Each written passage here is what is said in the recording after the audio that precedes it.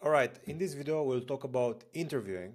And the reason why I'm talking about interviewing is because this is going to allow you to close the deal. So imagine having all the skills in the world and like being able to do like backflips with your code. If you cannot pass the interview, you will not get paid. All right, so you can be a super good looking guy like me, then go on a date, but you don't know how to say the right things or like you use pickup lines or whatever, you're never gonna, get into a relationship and then you'll never get married and you'll never have kids, right? So the interview helps you seal the deal, pretty much. And learning how to interview, it's a skill that you can learn. And I'm gonna give you 3 tips, and we're gonna discuss about these 3 points that I wrote here. And if you understand these tips and you really apply them, you will be successful. Okay. So I have interviewed, I don't know, 100, even more than 100 people so far, junior developers who are in my program, right? And I have conducted hundreds of interviews so far. Okay. And I also have been interviewing people who wanted to get in the companies that I was working for. Okay, so I'm pretty experienced. I never did lead code style interviews. Let's say it wasn't really my style, and that's not my forte. Okay, but if you want to work at Google and whatnot, I'm not the guy. I cannot help you get there. But if you want to get your first job and if you want to make a career change, then this video is going to help you out. Okay, so just today, actually, I have interviewed a very strong guy. He's very good. The app he built is one of the most advanced applications that I've seen in my life in my program. Okay, so he's a very, very solid guy. He knows his stuff. He can build projects. But building projects is one thing, interviewing it's another thing. And I always start with asking a very simple question, which is what is the difference between var, let, and const? And you might giggle and say, ah, that's easy. And he also giggled, you know. And then guess what? He failed. Okay, he failed delivering the answer to this question, right? And I'm not going to get into what he said and how he said it, but what I'm trying to say is that you need to know your basics, no matter how silly or stupid or simple those questions might be. Um, you have to know them like the back of your hand. And again, I'm gonna leave a link in the description of this video. It's gonna be the second link. This is in my program. You can get this for free. There is a Notion here with a shit ton of interview questions, the basic ones that are getting asked all the time. You need to know those. Like, I cannot stress enough how important it is to know your basics. It's like having a basic vocabulary that you can use to communicate with people around you. It's like being an American and not knowing the 50 states. Okay, yeah, you can get by without knowing the 50 states, but someone is gonna ask you in an interview on a TikTok, what are 10 states that start with A or whatever, and you don't know how to answer that question. You look stupid, right? And the same as if you are European and someone is asking you, okay, what are the neighboring countries around you that are around your country, right? You should know that. Okay, these are basics, and the secret is to know the basics. Okay, so prepare that. Now, in that link that I'm gonna leave under in this video, there is a system that you can use to teach yourself those interview questions with ChatGPT. I don't really recommend it, but I'm giving you a tip there on how to use ChatGPT to prepare those interview questions. You should know the basics of the programming language that you're using, in this case JavaScript, and any other libraries that you're using. Okay, so for example, React or Next. Like, you should know refs, states, the use effect. You should know class components. You should know JSX. You should know the ins and outs of the tools that you're using. I cannot highlight how important it is. This is okay. This is not. You cannot have an excuse and just skip that. If you wanna skip it, trust me, you'll skip on getting paid. It's as simple as that.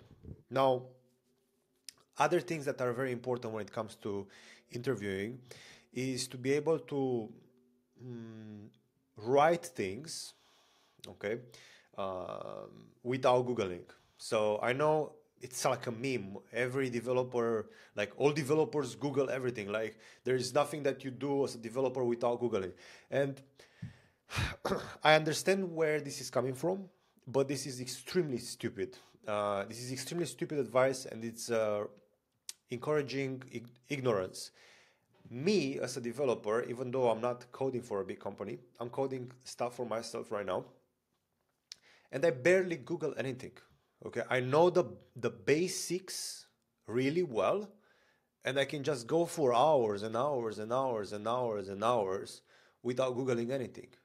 If you find yourself in an interview to in a position where you have to Google how to use map or filter, or if you don't use filter in the right way, or you use map like a for each, or a for each like a map, or you use filter like a for each, and then you have, I'm saying this because I've seen it, okay? If you don't know how to use your tools, you will be sacked, okay? You'll be promoted to customer, okay? You're not gonna get paid. If you do not believe me, go ahead and try it for yourself. You are the one who is losing money, okay? Then, fix your insecurities. What do I mean by this? Everyone, every one of you has insecurities. It's part of human nature, and especially as a coder, you have insecurities.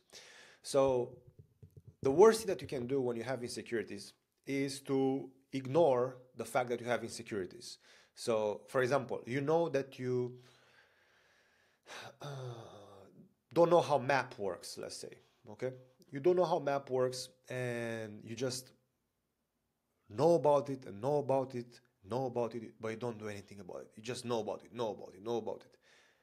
Why not take, 10 minutes after watching this video and list down every single thing that you are insecure about? Maybe you don't know the difference between varlet and const, or maybe you want to make sure that you know it really well.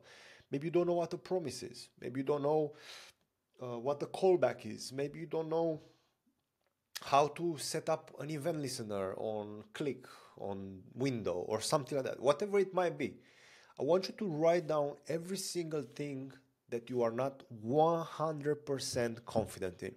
That's your list of insecurities. And I want you to go and spend, 2 days, 3 days, maybe a week researching and trying to understand every single thing that is that only on that list of insecurities. If you do that, my God, you'll be an alien.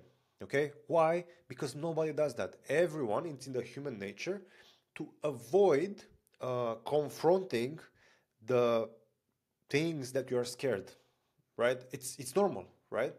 But if you take a step back and think about it logically, if you feel like you're not good at something and you know that you should be good at that, because your brain is smart enough to make you feel insecure about something because it knows that you should be good at, right? So don't take it as a personal attack, but more like a, how can I say, like a compass that directs you towards what you have to do, if that makes sense. So do that and spend a week trying to work on your insecurities, and then you'll have this all the time.